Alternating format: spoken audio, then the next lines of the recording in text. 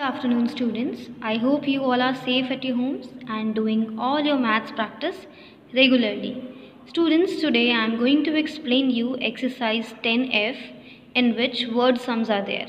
Okay, so without wasting our time, let's start with our video. Exercise 10F in which only word sums are there. So I have written these word sums and I am going to explain you that. Question number 1. Mrs. Pai made a dish with 7 by 10 kg of paneer, 4 by 10 kg of peas and 3 by 10 kg of tomatoes. Right? There is a lady Mrs. Pai जिन्होंने एक dish बनाई है जिसके अंदर उन्होंने क्या use किया 7 by 10 kg paneer use किया है 4 by 10 kg peas यूज़ किया है peas यानी मटर and 3 by 10 kg of tomatoes use किया है. What was the total weight of the things she used? Total weight कितना होगा उन सारी चीज़ों का that she used to make a dish. What we have to do? First of all, you will write the weight of paneer which is 7 by 10 kg, then weight of peas which is 4 by 10 kg, and then tomatoes का weight जो कि 3 by 10 kg है, and then you have to find out the total weight. That means you have to add all the like fractions. So you have to add 7 by 10, 4 by 10 and 3 by 10. I gave you a formula to add all the like fraction, that is sum of numerator divided by common denominator, right? So what is our sum of numerator? 7 plus 4 plus 3, which is equals to 7 plus 4 is 11 plus 3 and divided by 10. 11 plus 3 is 14 by 10. 14 by 10 is not in lowest terms, तो हमने उसको क्या किया lowest terms में convert किया 2 से divide करके. 2 sevens are 14 and 2 fives are 15. So what will be the weight of the total dish? That is 7 by 5 kg. So therefore the total weight is 7 by 5 kg. Understood? This question is really very simple. Now let's come to our next question, which is on Monday morning a library had 6,000 books. Monday morning में जो library है उसमें कितनी books हैं 6,000 books. 1/6 of the books were borrowed during the day.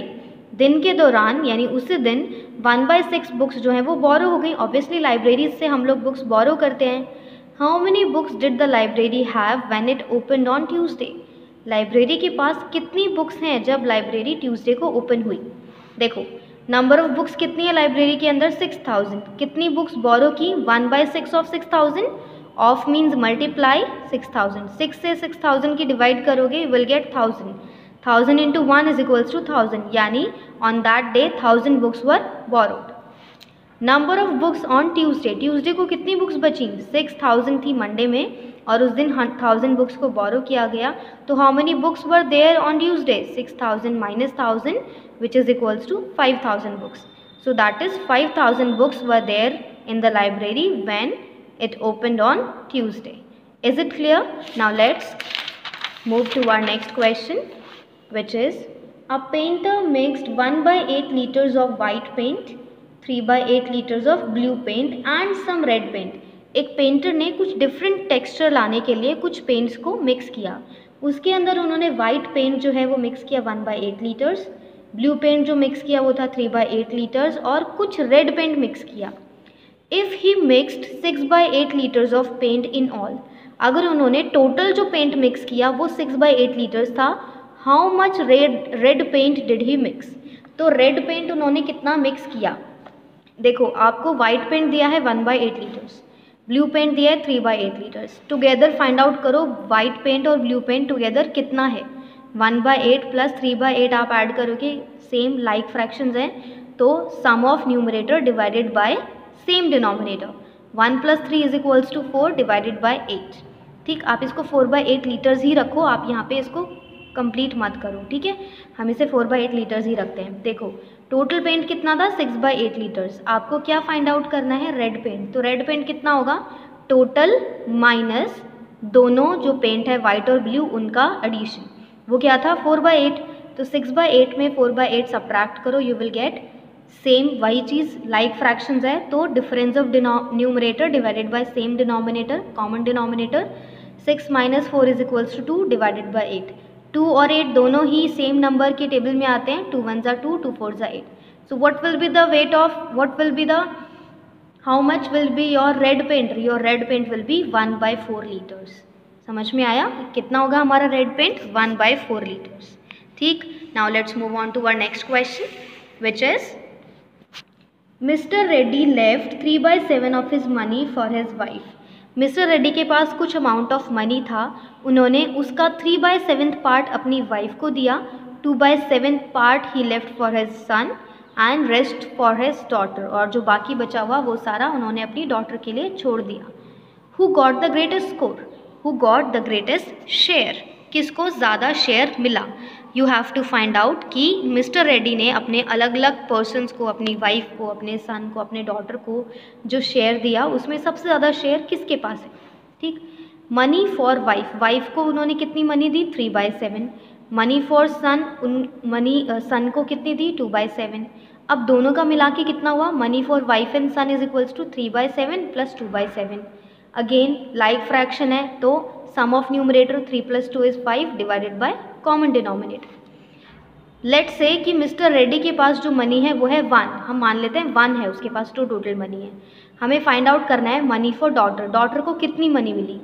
तो 1 में से आप सब्ट्रैक्ट करोगे, ये जो दोनों की शेयर है वाइफ और सन का जो मिला के शेयर आया उसको माइनस करेंगे, तो 1 - 5/7। 1/1 होता है, यानी 1 के अपॉन में आप 1 लिख सकते हो। 1 और 7 का एलसीएम 7, 1 को 7 से डिवाइड करोगे 7 मिला, 7 को 1 से मल्टीप्लाई करोगे 7, 7 - 5/7। अब 7 - 5 कितना है? 2, 2/7। सो मनी फॉर डॉटर कितना है? 2/7। लेकिन हमें क्वेश्चन में क्या पता करना था? Who got the greatest share. Wife को शेयर मिला 3/7, सन को शेयर मिला 2/7, अब डॉटर को शेयर मिला 2/7, तो किसके पास ज़्यादा शेयर है? वाइफ। तो you will write wife got the greatest share. Wife को कितना शेयर मिला? Greatest share. Now let's move to your next question. Next question is 1/7 of the cars in a parking lot were black. कुछ cars हैं parking lot में जिसमें से 1/7 cars black colour की हैं, 2/7 वर रेड, जो 2/7 पार्ट्स है वो रेड कलर का है, and the rest were white, बाकी कितनी है? वाइट कलर की। What fraction of the cars were white? White colour का जो कार्स हैं उनका क्या फ्रैक्शन है? देखो बहुत सिंपल है। Fractions of black colour 1/7, fractions of red colour is 2/7, दोनों का कंबाइन निकालो। 1/7 plus 2/7 will give you 3/7 obviously, क्योंकि सम ऑफ न्यूमरेटर आप करोगे तो 1 + 2 3 होता है और 7 इज योर कॉमन डिनोमिनेटर। ठीक, fractions of white car, let's say वहाँ पे जो टोटल कार्स हैं वो 1 है, तो 1 में से ये बोथ वाला माइनस करोगे तो आपको वाइट कार्स का फ्रैक्शन मिलेगा। 1 - 3/7, इट विल बी 7 - 3/7, 7 - 3 कितना होता है? 4, 4/7, तो you will got your fraction of the white cars. Question में जो पूछा था वाइट कार का फ्रैक्शन कितना हुआ? 4/7। नाउ आपको एक कंडीशन दी गई है, if the total number of cars was 210, अगर टोटल नंबर ऑफ कार्स 210 है तो how many cars were white? कितनी कार्स वाइट है? अभी हमने बोला कि कार्स कितनी वाइट है? 4/7, तो 4/7 ऑफ 210, यानी 4/7 में 210 की मल्टीप्लाई करोगे आपको नंबर्स ऑफ वाइट कार मिल जाएगा। Let's multiply, 7 × 1 = 7, 7 × 3 = 21 and 0, 30 multiplied by 4 which is equals to 120.